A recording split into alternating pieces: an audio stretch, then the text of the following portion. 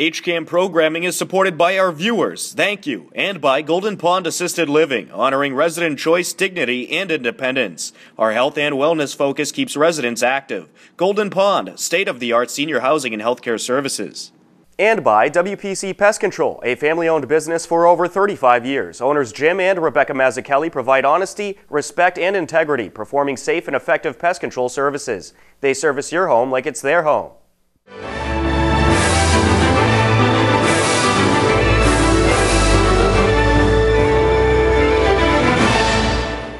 Hello, and welcome to HCAM News. Tom Nappy at the anchor desk to keep you up to date with what's happening in Hopkinton. On this special edition of HCAM News, you'll view the Gateway Green ribbon-cutting ceremony. Gateway Green was a donor-funded project to plant trees, flowers, and plants on the West Main Street median by the 495 exits in Hopkinton. The project was a success and will bring more beautiful scenery to one of the gateways of the town. And now, here's the ceremony to recognize those that helped make Gateway Green happen. My name is Tim Kilduff. Been a resident in town for a couple of years, involved in the chamber, and have the privilege of introducing this dedication ceremony. But I want to take a minute, because I don't think the people that have worked on this quite understand that they've created a formula for success. And I want to go over that. I think that's really important. So somebody had to come up with this idea to beautify the green the space down around 495, and the person that did is a person who's had a huge impact on places in town like the Common. The Common was in disarray several years ago, and thanks to Ken Driscoll's leadership, that's a very, very different place. That's a jewel in the community. So the idea to beautify that particular area was Ken's. Where is Ken? He's right here.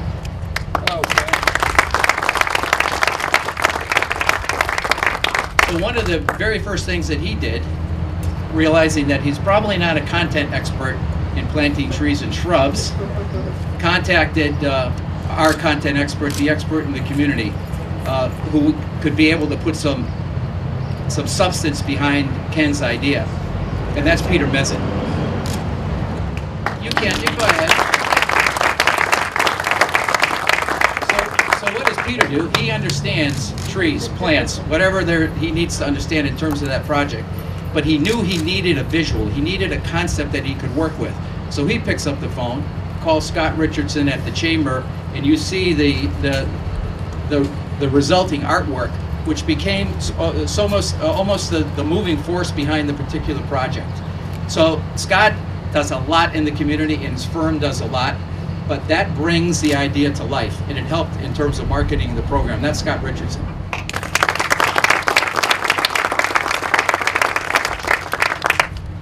Sat around thinking about the idea. They realized they were on a roadway. Okay, what do we do with that? This is a private organization, the chamber is. So one of the next smart things that they did is they brought in, again, the expert in terms of roads in the community to give them some advice on how do we move the project forward. And I don't think you can underestimate the role that the community played, the town officials and particularly DPW played in this particular project. And they got a hold of John Westerling, and John then was able to bring in the Department of Transportation, the State Department of Transportation, which really began to move the project along. So thank you.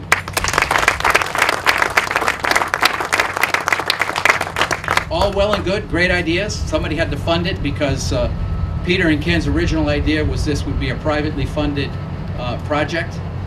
So they had to reach out to the community, and there are several people, Paul Mastriani among them, and others, who stepped up with major in-kind contributions, but it does take some cash.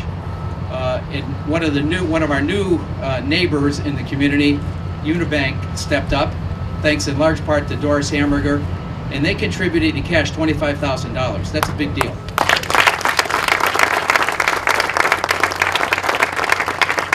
Project's moving along, got stuck a little bit, needed a little boost. Up steps Finn Perry.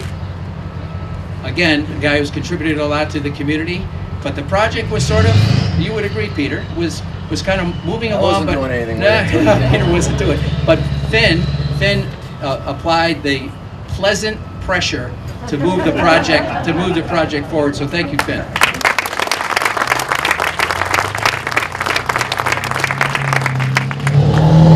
Thank you, Unibank, for that $25,000, but we needed more. Somebody has got to step up and do the hard work of raising funds, because somebody's got to ask. Somebody's got to go out and do that. And it was really fascinating because there's a member of the community that got interested in the project and did the hard work, started to contact people. And I'd like to thank Jeff Barnes. Where is Jeff? For doing that. He brought the fundraising home.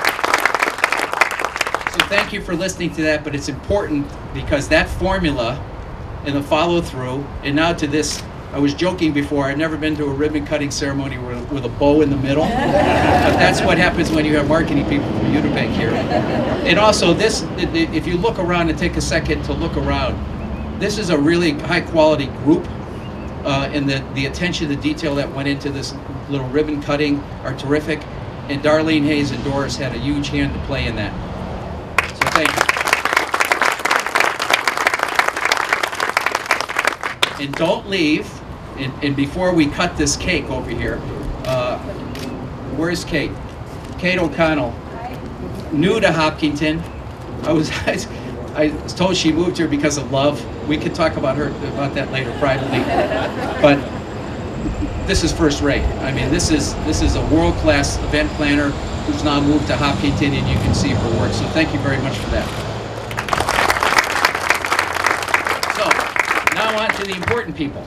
I told you a little bit about the person that stepped up that started to drive the project based on Ken's original thoughts, and we'd like to have Peter Mezit come up, the president of Western Nurseries, to talk a little bit about his involvement in the project. Thanks, Tim, and thanks a lot of the people that really made a big difference, and Finn Perry in particular coming in last fall. We really fast-tracked it, much in part because of his efforts there. It just made an unbelievable difference. He's got a very nice way about himself, and I've really enjoyed working with Finn. Paul Mastriani couldn't be here today. I guess he went to Game 7. He has a 2-day hangover or something, but he flew in really late last night, but he says thank you to everybody. He wishes he was here. He couldn't make it. I do want to thank also on the committee Scott Richardson. This picture right here did it, right here. This picture speaks 1,000 words, and when we took this around, the checkbooks came out shortly afterwards. It really made a big difference. So, Scott, that's invaluable.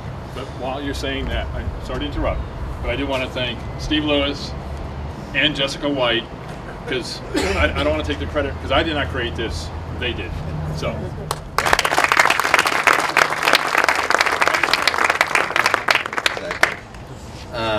John Westerling, yeah, absolutely huge.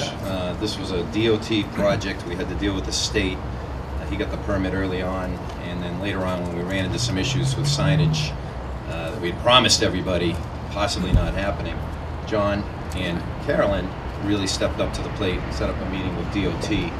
I think it's awesome that you showed up, Carolyn. I didn't know if it was going to be you or one of your people. She's hands-on, and that really made a difference. We found a way to get the signage back, so the signage will be coming soon. So, sort of what, like you see in this picture, depicted with individual signs along the way.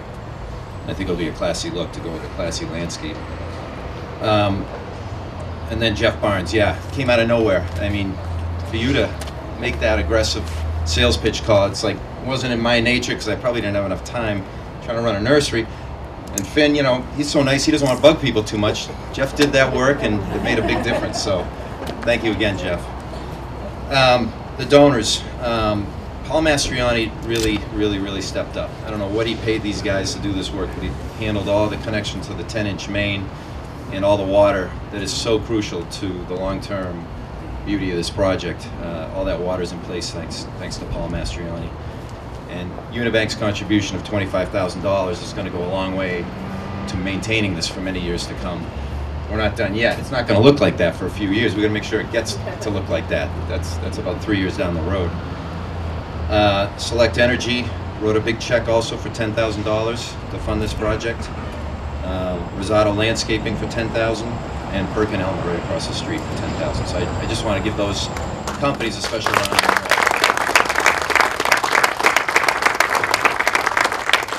And there's many, many more who donated $500, $1,000, $25. You know, I see Phipps Insurance. Rob Phipps is here. I can't name them all. They're all on the handout, so be sure to pat those guys on the back as well, right up here on the sign. I also want to thank the selectmen for promoting this, you know, on your cameras, and Norm for supporting it. Of course, he supported it. Didn't cost the taxpayers any money, but he promoted it as well. So thank you to the selectmen and the town manager for getting behind it right from the get-go. And the positive media coverage. Sarah donated $1,000 out of her own pocket. She deserves a round of applause too.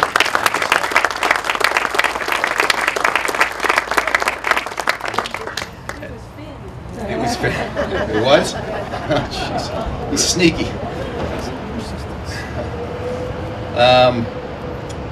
This is one of the best examples of how a privately funded initiative, bringing businesses together through the chamber, can really make a difference in town. I see this whole area is just rapidly becoming beautiful. You know, with the landscape we're standing in right now, these businesses want to be here. It's a beautiful development. This median strip says you're coming to Hopkinton. It's the gateway to the community. It says something about your community. It says we're a community that is a high-quality community. Don't try to steal things here. Don't litter here. It says it's good for the environment, but it's especially good for the economy locally right around here. I think everybody's going to enjoy it, whether they're coming home from their commute to Boston or they work on South Street. And I think it will have quite a ripple effect. And I think down the road we can talk about more things right around this area, very similar to what we did. The project was definitely a success. It came in on budget, which is very rare. Maybe a little over, but not way over. There is money left for maintenance. There's probably going to be about $40,000 left. This costs $7,000 or $8,000 a year to maintain, so we'll have at least 4 years. And we're talking about lighting. We actually put in conduit along with the irrigation all the way down the 1,400-foot stretch, so that we can easily put in lighting someday. So we may use some of that money for that once this fills in. So the signage I mentioned is coming, and we should see that hopefully within the next month or two, and that will recognize the major contributors. We also are going to recognize some of the middle or lower level contributors with, I think, a nice display in the town hall somewhere that we're talking to Norm about too. And many people have asked me about the other areas around there, so we'll see what happens in the future. Again, thank you everybody, and I really enjoyed working with all of you, so thank you again.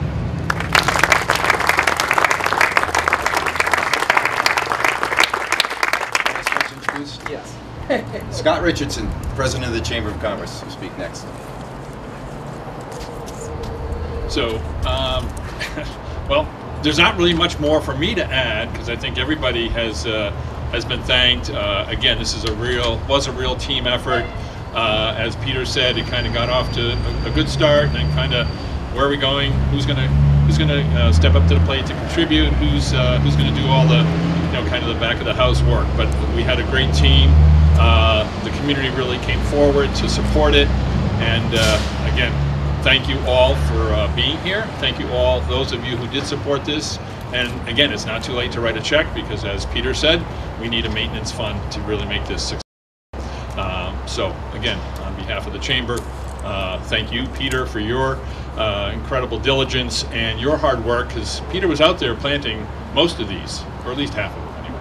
I drove by one day and he's out there, and I said, Peter, I'd like to help you, but I'm just not dressed for it. So yeah. So anyway, a lot of hard work, and again, really, it's a huge improvement as you come into town. Even looking down as you go by on 495, you look down, and it's just it's very impressive. So again, thank you.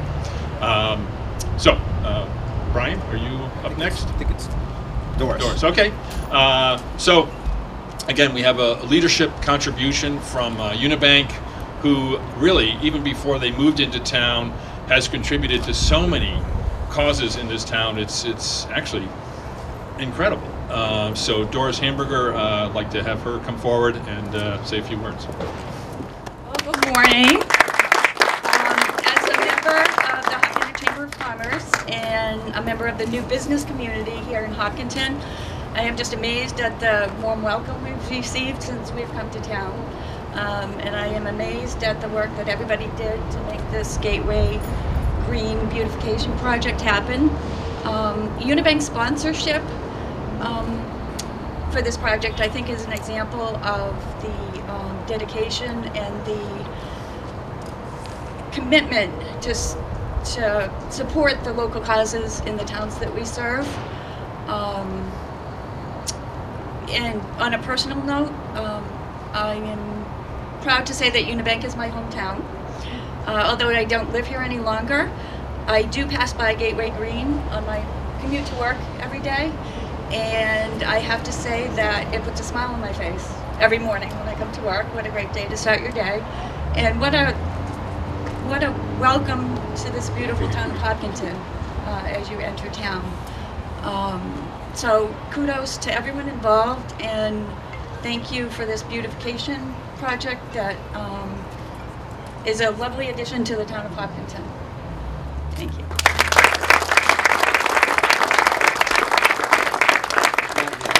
I'm going to save you to last. How's that? I mentioned the Department of Transportation. I think, Norman, you'll agree with this, that to cut through and get to the right people at various state departments takes a plugged-in state representative, someone who will pick up not just answer the call, but do something about the calls. And we really are, I say this all the time, but we're pretty fortunate to have a state senator and a state representative that understand what's happening in the community and work at that. So I think it's important that we hear from the person who plugged us into this, the Commonwealth's Department of Transportation. And I tease her by saying she is my favorite state representative, but I think you will agree, she's our favorite state representative.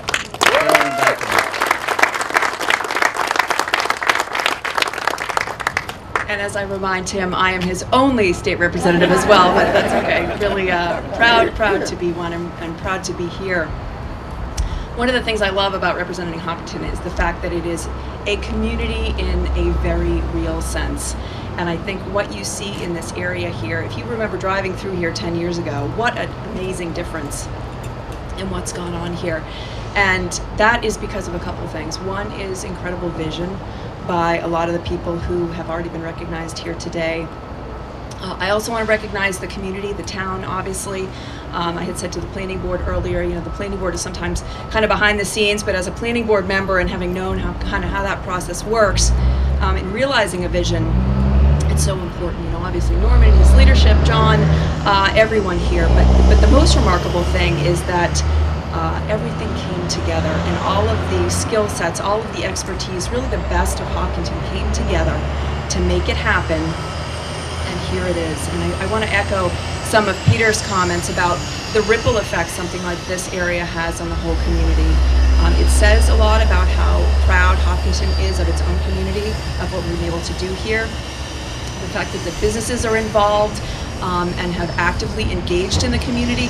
This is the type of synergies and relationships that can not only achieve something like this, but really can achieve anything as far as I'm concerned. So this is just one incredible project that's a step to more and greater things as far as I'm concerned in Hopkinton. And anyone who gets off of 495, whether it be anyone who lives here, anyone who visits here, knows what this community has to offer, know that we have an incredible investment in this community, and we're really proud of who we are. So it's just great to be a part of this. I did very little on this, but I get the benefit, I guess, of being able to cut the ribbon on this incredible project and to be able to patronize some of these great local businesses. So thanks to everyone involved, and just proud to be here.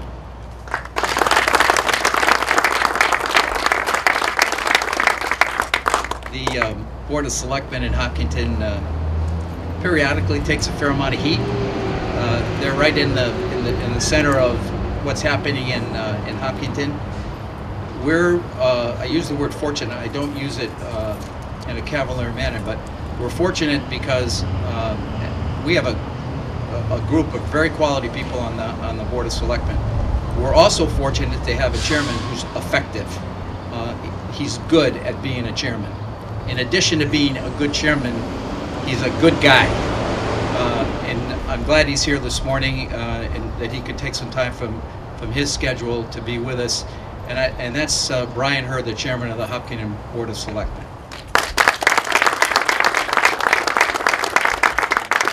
Good morning, everybody. I just want to add on to a couple of things that have been said already. Much has been said, and many of the thank yous are out there. But real quick, my twin, Ken Driscoll over here, thought about this when he served on the Parks and Rec Commission. Ken, thank you for thinking it up. Ken has longer hair than I right now, but if you confuse us, that's okay. If you've got complaints about the Board of Selectmen, please direct them to Ken Driscoll. Finn Perry, always pleasantly persistent. Always persistent and always pleasant in how he does things. Finn, thank you for your leadership on this project and helping us get to where we are today. Mr. Kamalo, as always, thank you for your dedication and support to the town of Hopkinton. You do a fantastic job. We are lucky and thrilled to have you on the team, and I love working with you. If you watch the meetings, he and I tend to fight on occasion, but it's always healthy, it's always respectful, and it's always with the best interest of Hopkinton in mind. And he does a great job as our town manager, and I really would take a minute to thank him. I also want to weigh in on State Representative Dykema. I think somebody said we're fortunate to have State Representative Dykema represent us in Boston. We are extremely fortunate to have State Representative Dykema represent us in Boston on Beacon Hill. I had the pleasure, I guess is the term you can use, of knowing a lot of the folks down on Beacon Hill, and this is the classiest, most dedicated, intelligent, respectful individual I know on Beacon Hill, and it's a real honor to work with her too. Senator Spilka as well. Senator Spilka could not be with us today. She does a fantastic job on behalf of the community too. You know, as the chair of the Board of Selectmen, I'm one of three here today. My colleagues Brendan Tedstone, newly elected. Brendan Tedstone and Claire Wright are here with us today. Our other two colleagues are traveling on vacation or business this week, but we are just five. And there are 16,000 going towards 17,000 residents in Hopkinton today. And we represent them. And on behalf of all the residents, all 17,000 residents of Hopkinton, a big thank you to everybody who made this happen. It's a great testament. This strip of roadway now, I call it the new boulevard in Hopkinton. We now have a boulevard. But this strip of roadway here is a great testament and a vision, daily reminder to all of us what happens when we work together. And the 17,000 people of Hopkinton appreciate all that you've done here. To all the people who are here today, we appreciate all that you've done. And the 17,000 people of Hopkinton recognize what public and private partnerships can do for our community to move it forward. So on behalf of all of them, thank you very much. I'm just thinking out loud here. Perhaps we could name it Volunteer Way or something along those lines, something that recognizes the public-private partnership and something that recognizes how important volunteers are to our community and how it makes us all move forward every day together. Thanks again for coming today, and look forward to the ribbon cutting ceremony. Thank you.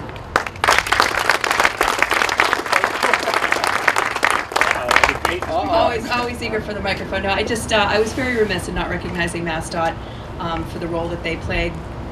Someone was going to be here from MassDOT. Is anyone here from MassDOT? Barry was working. Yeah, they were going to try and send someone.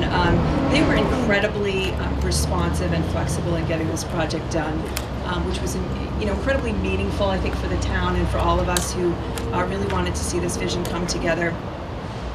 In my view, that one of the most exciting things about my job is being able to kind of clear the way for these types of projects to happen. You know, our government is intended to be part of the solution and not intended to sort of hold up important projects like this in the community.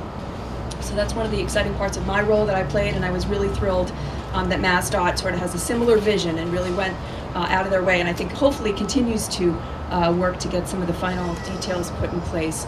But again, I was hoping they would be here, and I want to give them an important recognition. Thank you. Thank you.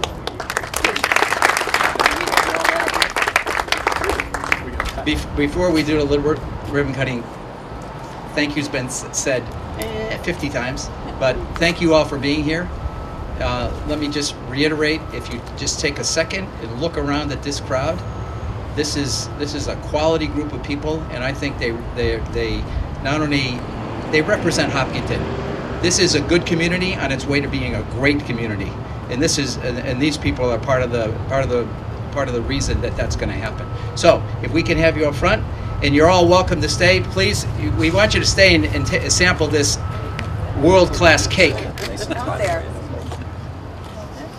Okay. Okay, ready?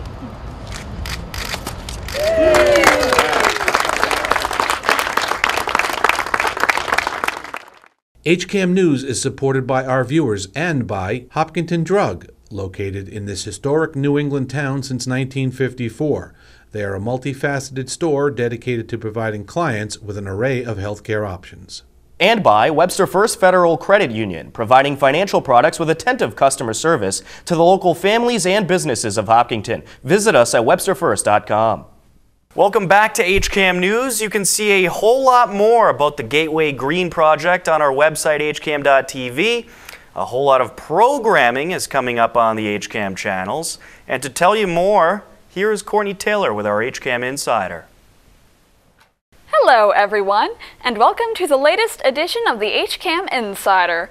On Friday, July 1st at 8 p.m., Areli Biggers and Abby Newman discuss their cooking endeavors on Hopkinton Coffee Break. On Monday, July 4th at 7 p.m., Martha Collins reads her poetry dealing with issues of racism on Wake Up and Smell the Poetry. At 8:30 p.m., the health risks that men face will be discussed on Physician Focus. On Tuesday, July 5th at 6:30 p.m., Maria Flannery discusses being an organ donor recipient, and Jennifer Cray shares how Donate Life helps those in need of transplants on a new HCAM News Focus. At 7 p.m., Night Rhythm performs in the HCA Summer Kickoff Concert. On Wednesday, July 6th at 8 p.m., Lauren DeBow looks back on memorable moments and discusses the new school year on All About Hopkinton. On Thursday, July 7th at 7 p.m., the school committee meeting will air live on HCAM TV. Summer may be here, but HCAM is not on vacation. You can see what we're doing by visiting hcam.tv/connect and signing up for our HCAM Insider newsletter. And if you want to know about events in town, you can sign up for our daily news updates. As always, thanks for watching HCAM. Now back to you, Tom. Thank you, Courtney. That will just about do it for this edition of HCAM News. Don't forget to stay up to date with everything Hopkinton by checking out our website, hcam.tv, as well as our Twitter and Facebook page. For everyone here at HCAM, happy Independence Day week, and thanks for watching HCAM. HCAM is supported by our viewers and by Blackstone Valley Wealth Management, providing highly personalized financial planning, wealth management, and customized solutions through transparent, unbiased advice. Visit us at blackstonevalleywealth.com.